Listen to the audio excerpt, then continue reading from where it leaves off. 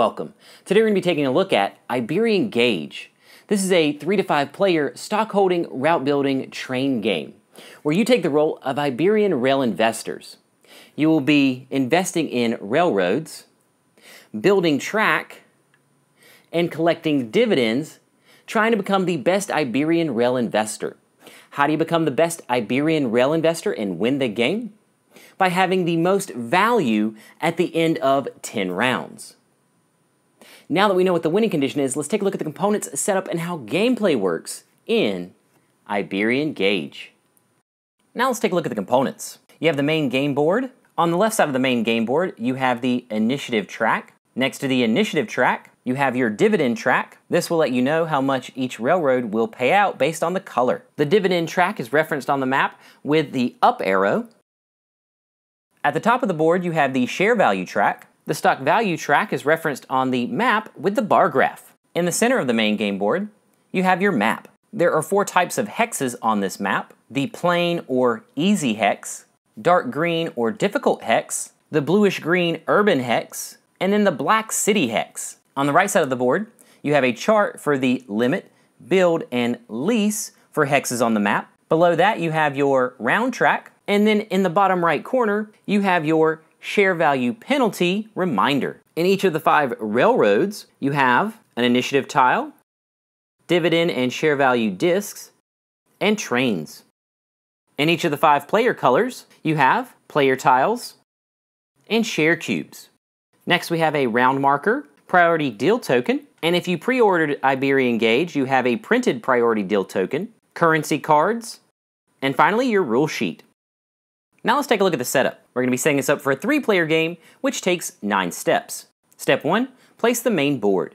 Place the main board in the center of the play area. Step 2, place initiative tiles. You will randomly place the railroad initiative tiles to the left of the main board. When placing these, keep in mind that all arrows should be pointing down. Step 3, place locomotives. You'll place the matching locomotives next to their initiative tiles, making sure to leave room for the railroad's treasury in between the initiative tile and the locomotives. Step 4, place dividend discs. Place a railroad disc for each railroad below the dividend track.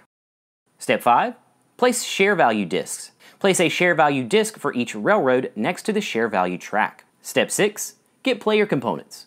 Choose a color and get the player tile and share cubes of that color. Then you'll place the cubes on your player tile, and you'll place that in your player area. Then you will get 40 in currency.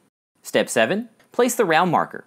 You'll place the round marker on the top left space of the round track. Step 8, create the bank pool. Sort and stack the currency cards next to the main board. Step 9, choose a start player. You'll randomly determine a start player and give them the priority deal marker. Now let's take a look at the gameplay. A game consists of 10 total rounds. 4 of those rounds are stock rounds, where players start or invest in railroads, and 6 of those rounds are build rounds, where you will build track on the map and gain dividends. Now let's look at each type of round in detail. The stock round. In priority deal order going clockwise, you can either invest in a railroad or pass.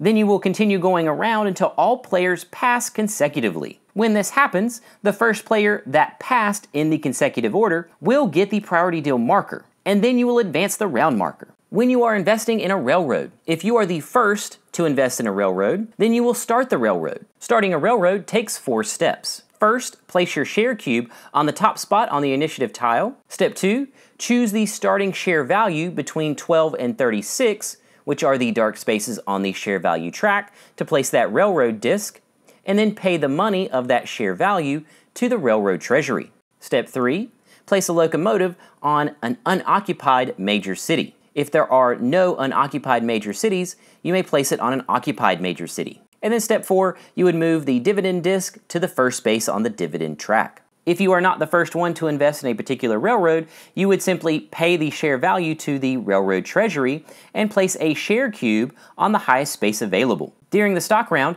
you cannot purchase shares in the same railroad twice. Then players will continue to either invest in a railroad or pass until all players pass consecutively. When this happens, you would give the priority deal marker to the first player that passed in that consecutive order. Then we would advance the round marker and move to the next round. A build round. In a build round, we will go top to bottom on initiative order. You will place one track and pay for the track from the railroad treasury, and then once that railroad is finished building, it would pay dividends. So starting with the top initiative tile going down, each player with a share cube in a railroad can build one track for that railroad. The track cost is on the right side of the board. You may build in any of these hexes, making sure that you do not go over the limit for that hex. And then you can lease track to be able to build in a space not directly connected to your track, but connected through other players' track. When doing that, you would pay the lease cost to that company's treasury. This is helpful when you're trying to connect to major cities or an urban hex. When the railroad is finished building, you will check for the share value penalty. If the railroad didn't make it to a major city or urban hex, the share value drops a number of spaces equal to the number of players with shares in that railroad. So if it didn't make it, and there are 2 players with shares in that railroad, it would drop 2 spaces on the share value track.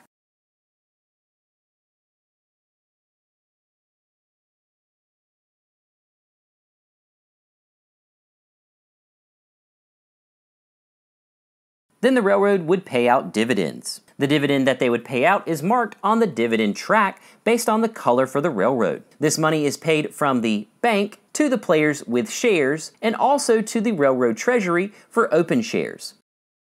Once all the railroads have had a chance to build and pay dividends, if applicable, we would advance the round marker.